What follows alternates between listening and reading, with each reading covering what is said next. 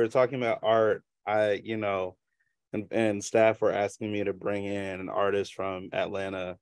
Nat was one of the first people I thought of. Um, Nat was one of the first like really good friends I made in Atlanta. Just when I first moved here 5 years ago, going to open mics in the city for spoken word and other kinds of art. And me and Nat just really hit it off.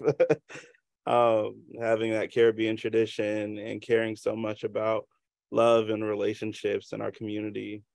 So I'm so glad that you're here, Nat. And we can go to the next slide. Okay. So you'll notice that I put part-time potter here. And so on top of being a brilliant wordsmith, and Nat's laughing because he didn't know I was going to put this on here. Nat is also a potter and makes really brilliant pieces and mugs and bowls and all kinds of things. And I'm adding this here just to say that like beyond the things you do with words and the things you do with community building, you're also so much so like a true artist, because I know that you move across many different mediums, and yeah, you're just so intentional with that. So I wanted to recognize that here in front of everyone. Also, I have Nat's social media here, so like if y'all want to follow on TikTok, especially, Nat is posting videos of him making pottery and stuff like that, which is very soothing. Usually, there's some nice music and stuff. Yeah, so Nat is from Kennesaw and grew up there, which is in Metro Atlanta. Has a really beautiful open mic called The Space there. And we were talking recently about Nat, the open mic is growing. And so they're starting to generate money, people paying to come in. And Nat has a team working with them. And we started having conversations about how do we make sure that the team is being paid and that it feels good. Because Nat does not want to be a traditional boss. And so of course I was like, oh my God, have you heard about the solidarity economy? There are some models here that might be useful for you. And so we got to talking about that. And then when I started the Economics for Emancipation Study Group, Nat was one of the first people that we were in conversation with, because I knew he was so interested in learning about these alternative economic models. So I'm not going to say anything else. Nat, I'm going to pass the mic over to you. You can introduce yourself, say a little bit about the solidarity economy, and then spit your poem. Hello, everybody. I'm really excited to be here. Thank you, Julian, for everything you do, man, for inviting me to this space and for exposing me to this world that I wouldn't have otherwise been exposed to, and also just for being my friend, man. I really love you, dog. You got my face looking crazy doing these pots and shit because I'll be really focused, but that's okay. But yeah, so I'm a poet. My name is Nhataniel. I'm a poet amongst other things. Where do I begin? So I started an open mic in Kennesaw because Kennesaw, Georgia is like just the suburbs. There's not a lot going on out here. And I spent most of my life here. And I didn't start writing and performing poetry until I was 22. But I knew about it since I was in like high school. And the only reason that I didn't do it before was just because I didn't have like the spaces to be exposed to that kind of art.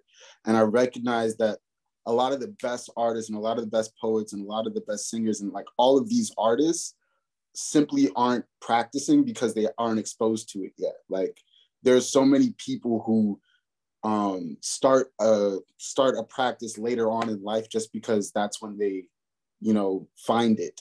And the purpose with the space was to bring a lot of that energy and community that exists in Atlanta out to the suburbs and to places where people don't normally come across it. And it's been a beautiful experience and I'm really grateful for it. I'm really grateful again for Julian for showing me kind of like the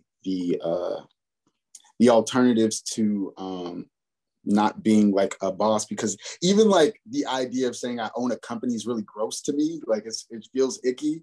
And so I'm like learning how to kind of navigate that and be a leader while also like feeling good about it. And yeah, we're figuring it out as we go. It's scary, but like it's art at the end of the day. Like that's every art creative process, just figure it out as you go. Normally I am a love poet. That's like my bread and butter. And I find that a lot of things I talk about, I end up talking about love at the end of the day. So this poem that I have for y'all, it's I revisited it from 2021, and it came from a tweet that Julian tweeted out randomly one day. And he was talking about how a lot of like political poems are trying to save this country. And the twist of it was like, okay, can we just let this thing die so then we can build something new from it? And it really inspired me. And so I started writing from it. And I readdressed it and kind of expanded on the ideas of it in preparation for this. So I'm just going to go ahead and share it. I think Julian had a slide of it up or something. If not, no big deal, but there it is. Boom, right there. So feel free to follow along. If you haven't heard poetry before, I like to say it's a conversation. So I know it's on Zoom, so it's a little weird when it comes to like saying things, but feel free to like make gestures. I'll have the chat open up so I can see your responses. So if there's any line that speaks up to you, feel free to drop an emoji or a word or something so I know that I'm not talking to myself. Cool? We could practice right now. Yeah, I saw the thumb and I appreciate you. Love, love, love. So cool. Let's get started.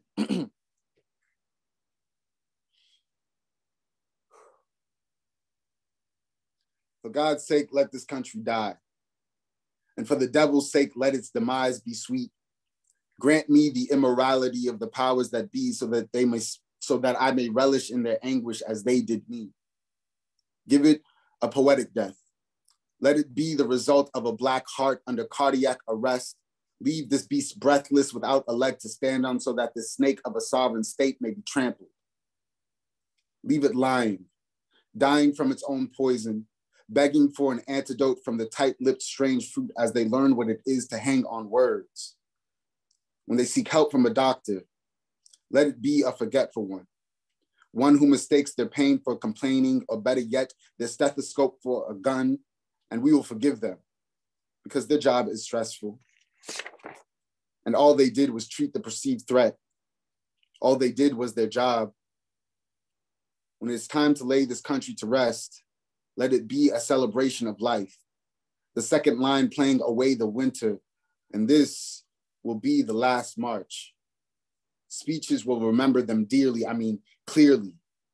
Like when they civilized the savages, committed so much genocide, the weather shifted. Or that time they freed the slaves, changed their job title with no raise and called it a promotion.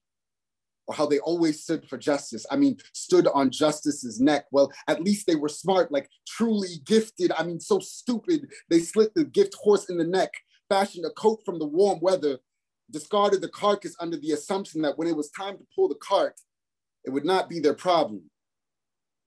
Made an ass of us. So for the love of God, let this country die. And since these words are powerful, let me also speak life, of rebirth, a holy baptism emblematic of redemption. Turn this country into community, whose primary currency be love, whose value be in each other, whose resources be a relationship, and sounds of conversation just be freedom from former sins ringing in our ears. Thank you. Woo! Y'all can come off mute. Woo! Hey! Woo! Thank you. I appreciate you. What was that? I was gonna say I wish we had time for a talk back, but thank you so much, Nat. That was amazing. Thank you. Y'all can continue sounding off in the chat. We're not gonna kick Nat out. So if you want to hang out and read those, please do. That was incredible.